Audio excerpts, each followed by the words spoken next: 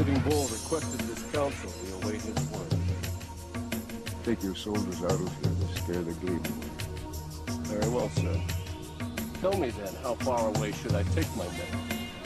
You must take them out of our lands. What precisely are your lands? These are the lands where my people lived before you whites first came. I don't understand. We whites were not your first enemies.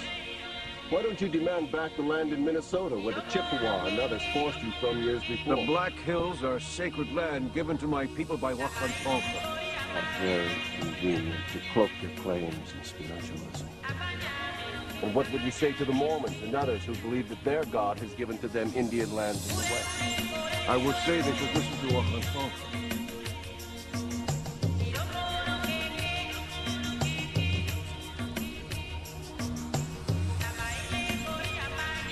No matter what your legends say, you didn't sprout from the plains like the spring grass.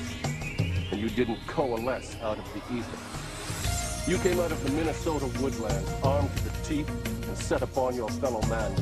You massacred the Kiowa, the Omaha, the Ponca, the Oto, and the Pawnee without mercy. And yet you claim the Black Hills as a private preserve bequeathed to you by the Great Spirit. And who gave us the guns and powder to kill our enemies? And who traded weapons to the Chippewa and others who drove us from our homes? Keep sitting, Bull. The proposition that you were a peaceable people before the appearance of the white man is the most fanciful legend of all. You were killing each other for hundreds of moons before the first white stepped foot on this continent. You conquered those tribes, lusting for their game and their lands, just as we have now conquered you for no less noble a cause. This is your story of my people. This is the truth, not...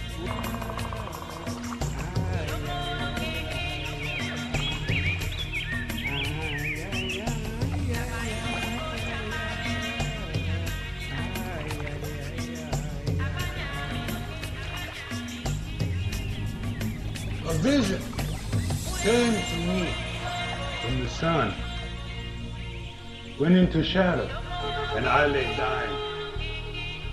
And in my death, I saw the heavens of the white robe. Yes, it is as they describe it, but also there, my children, all the Indians that ever roamed this earth, all your beloved ancestors and mine, and those young ones who were taken by the white man's diseases. Do not grieve for them. They want you to know that they are happy. Yes. And you should not grieve for yourselves, because here is what the white robe did not tell you. The white man, my children, will soon no more.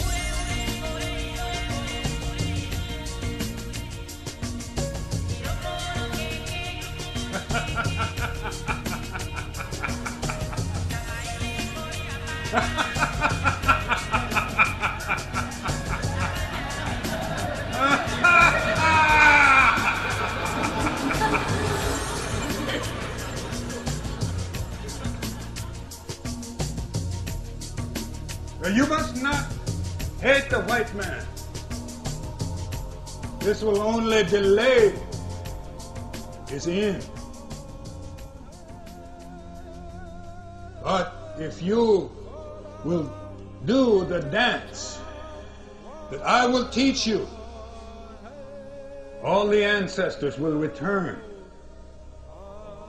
and the buffalo will be renewed, and you shall all live forever, forever in the freedom that we as Indian people once knew.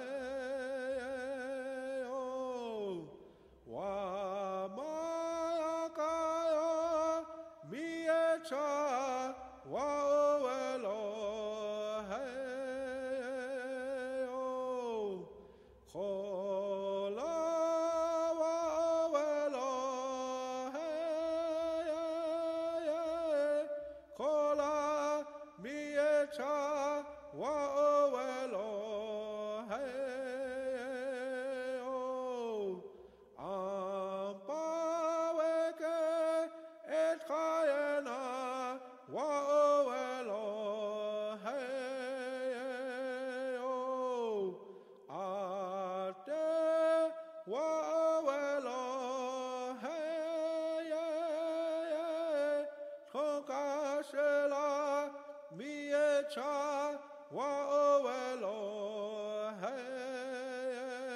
o wa maka mi cha wa owelo hey o oshima ape itake wase